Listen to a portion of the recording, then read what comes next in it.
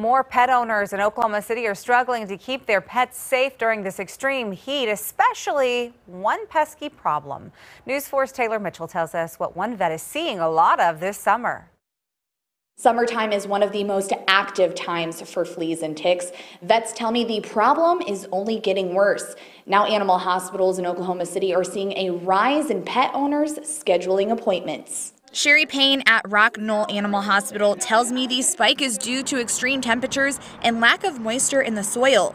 Pets can get fleas or ticks by simply playing in the dirt outside or from the grass in your yard. I always recommend flea and tick product year-round in Oklahoma because of those issues.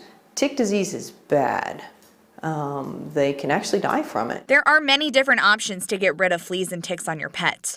A popular one includes giving them a flea and tick bath, but once you get rid of them on your pet, you also need to do so in your living space. Humans can get fleas too if you don't get rid of them from your environment. Payne says if you see one flea or tick on your pet, there's likely 99 others hiding in your home and car. They can lay anywhere from 9,000 to 50,000 eggs at a time, okay? So there are lots of them out there. You have to make sure the environment is getting treated.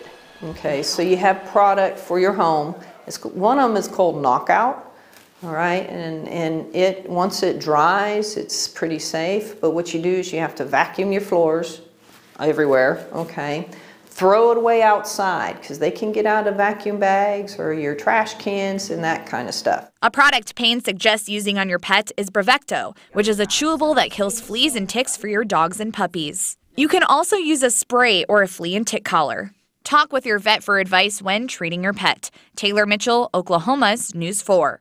Some signs that your pet may have fleas or ticks: severe scratching and itching, biting and chewing of the skin, and scabs or red irritation.